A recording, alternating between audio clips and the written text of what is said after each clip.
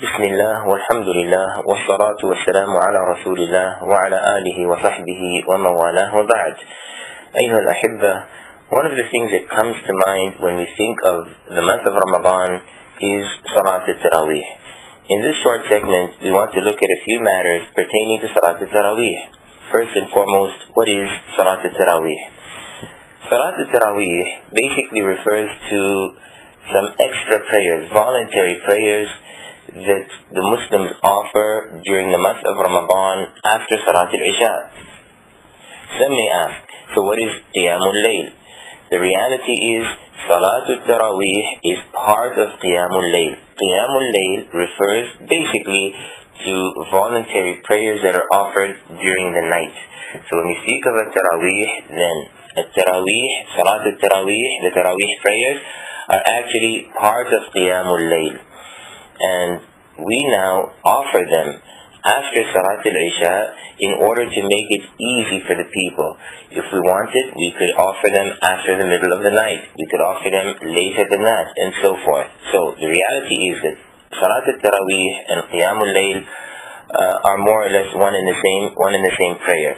The reason these prayers are referred to as the Taraweeh prayers is that in previous years, or shall we say amongst the Salaf, our pious predecessors, they used to lengthen this salah so much that people used to become tired, and so after every set of 4 rak'ah, 4 units of prayer, then they used to take a rest, istiraha. Okay, this is what they used to do, and it's reported authentically that when Umar ibn al-Khattab radiyallahu anhu asked Ubay ibn Ka'b and Tamim al-Dari to lead the people in 11 rak'ah of Qiyam, of Taraweeh, then the reciter would recite for such a long period of time that the people would become tired and lean on their canes. They would lean on sticks from the tiredness. In any event, so Salat al-Taraweeh and Qiyamul Layl are one and the same, and it can be offered anytime after Salat al-Isha, right up until the break of true dawn. So the time for Taraweeh or Qiyamul Layl ends with the entrance of the time of Salat al-Fajr. As far as Qiyamul Layl or Salat al-Taraweeh is concerned, then know that it has great virtues or merits. Allah subhanahu wa ta'ala praised in the Quran, He praised those who engage in these prayers. So He said, for example, as we find in Surah As-Sajdah, تَتَجَافَى جُنُوبُهُمْ عَنِ الْمَضَاجِعِ يَدْعُونَ رَبَّهُمْ خَوْفًا وَطَمَعًا وَمِمَّا رَزَقْنَاهُمْ يُنْفِقُونَ. Basically, meaning, their sides part from their beds. That is, rather than sleep, they stand in prayer. They supplicate their Lord in fear and aspiration, and from what we have provided them, they spend.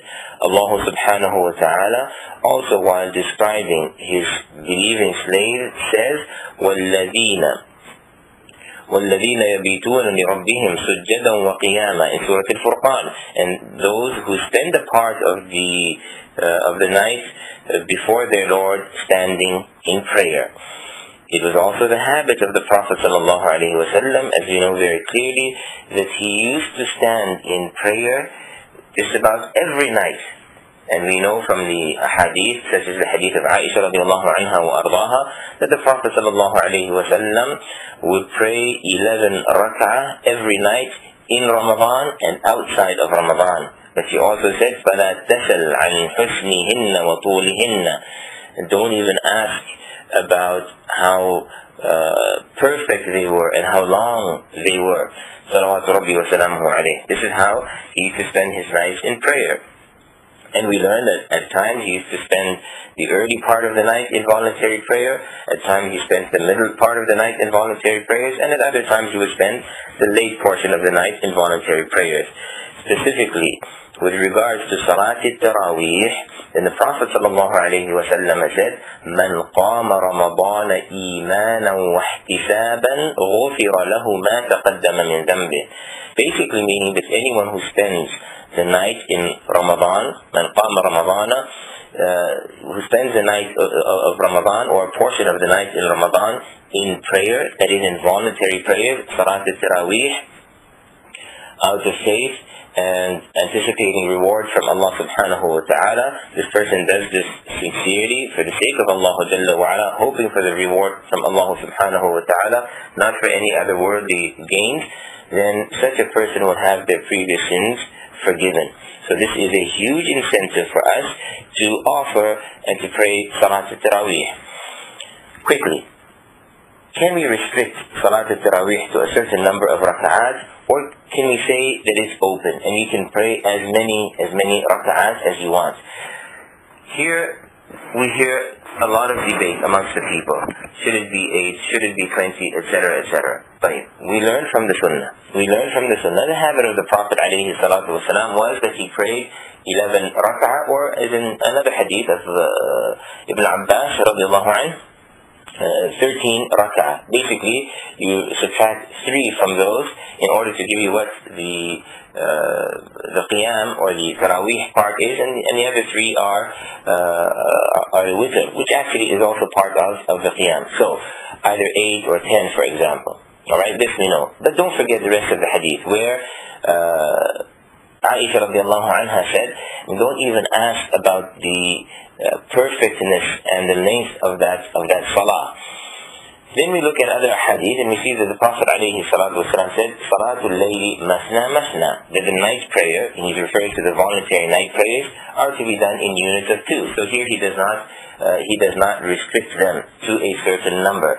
Therefore we say that, the door is open, if you will, when it comes to this matter. We shouldn't be so strict as to say you can't pray more than 4 or you can't pray as many as 20. No, if you wish to pray more, and this is why basically the ulama said that although it's preferred to pray, say for example, the 8 rak'ah, in which you should try to lengthen the recitation, because as we learned in a previous segment, that the Prophet alayhi salatu wasalam said, أفضل الصلاة طول القنوت, that the best of the prayers are those in which the recitation is prolonged or extended.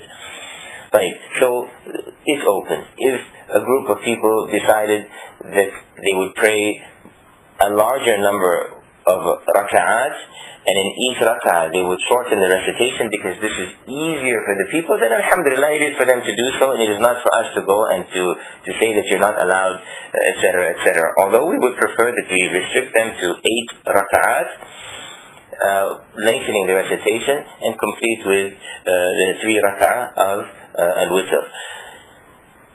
What about women? Are they allowed to come and pray Salat At-Taraweeh in congregation? We know that praying Salat At-Taraweeh in congregation is permissible, and I would say, looking at our circumstances today, it is probably better for us to do so, simply because of the fact that us remaining home would normally lead to us becoming lazy and not even offering Salat At-Taraweeh, or going through them very quickly and not reciting as we would hear the recitation in the masjid. So especially for the men, it's highly recommended that yes, we do go to the masjid and we pray Salat At-Taraweeh in jama'ah. For the women, this is also permissible, and I would venture to say, in many cases, it may be better for the women to go to the masjid. Remaining at home, there are too many temptations and distractions, the television, the telephone, etc., etc. So yes, for the women also it is permissible to go to the masjid and pray Salat At-Taraweeh in jama'ah, but keeping in mind that they must go dressed in the hijab, and there have to be proper facilities for them, so there is not that free intermingling and so on and so forth in the masjid. Ala kullin, these are just a few short words pertaining to Salat At-Taraweeh. I hope that inshaAllah ta'ala every single one of us will make a concerted effort to pray Salat At-Taraweeh. One final thing.